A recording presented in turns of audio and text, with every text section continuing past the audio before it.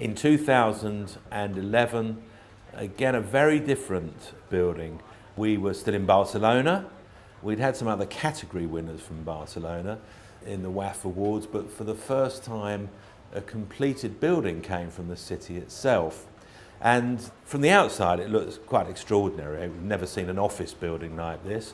It has ETFE, environmentally friendly form of plastic, cushions which will inflate with gas to protect the facade from the excesses of the Barcelona summer heat. And that idea of providing a protective skin, which is not the skin of the building itself, but is an additional skin on the outside of the building, was just one of the first and most visually stimulating tricks or devices that the architects had used to try to make as green a building as possible.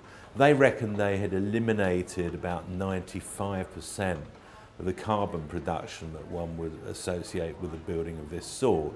It was quite ingenious structurally, and I suppose the building that probably ran it closest was a building in Cambridge, England, by Stanton Williams, which is all about evolution and plant science and devoted in some ways to the memory of Darwin. This was a no expense spared building, beautifully detailed, very lovely gardens and grounds. And I suppose one or two of the jurors, it was a tiny bit too cool, a tiny bit too fixed, I suppose, a tiny bit too perfect, you might say. And there was something about this Barcelona office, a very brave building. We'll have to find out in 10 or 15 years whether it lives up to the claims made for it and the expectations of it.